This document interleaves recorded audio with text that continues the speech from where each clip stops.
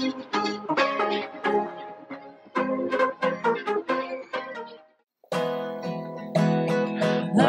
your ABCs with all your buddies. I'm Miss Jillian. And I'm Pastor G.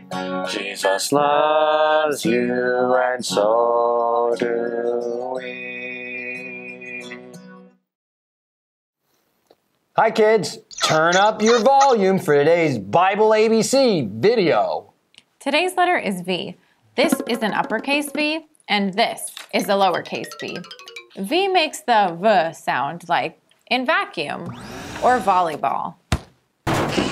Vegetable also starts with V, and I'm on the verge of planting my vegetable garden this spring. You could also plant a flower garden, and then you can cut the flowers and put them in a vase, which also starts with V. Yes, but I prefer to grow tomatoes, peppers, zucchini, and beans. Hopefully, I can grow enough vegetables to fill our van. That's a lot of vegetables. What's your favorite vegetable? One of my favorite vegetables to grow is the pumpkin. I love pumpkin pie, and those pumpkin vines get so big. A vine is a kind of plant that sends out branches that are called shoots and runners. Those pumpkin branches can stretch really far away from that plant, but as long as they stay connected to the plant, they can grow some big pumpkins. Our Bible character for today called himself the true vine. Jesus said, I am the vine and you are the branches. And as long as you stay connected to me, you will make great big pumpkins. I don't remember Jesus saying anything about great big pumpkins, Pastor Greg. Verily, verily, but he did say that he was the vine and we are the branches. If we stay connected to him, Jesus gives us life, and we will also bear good fruit.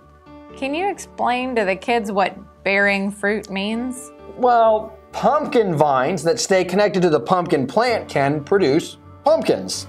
We don't grow peppers or beans on our legs or arms, although that would be pretty cool. However, when we stay connected to Jesus, we bear what the Bible calls the fruits of the Spirit.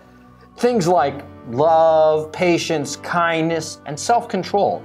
That's what our lives should be filled with. And if we look at how patient and kind Jesus is, it helps us to remember to be patient and kind as well. And that reminds us of one more V word. When we remember Easter, we are reminded that Jesus gives us the victory.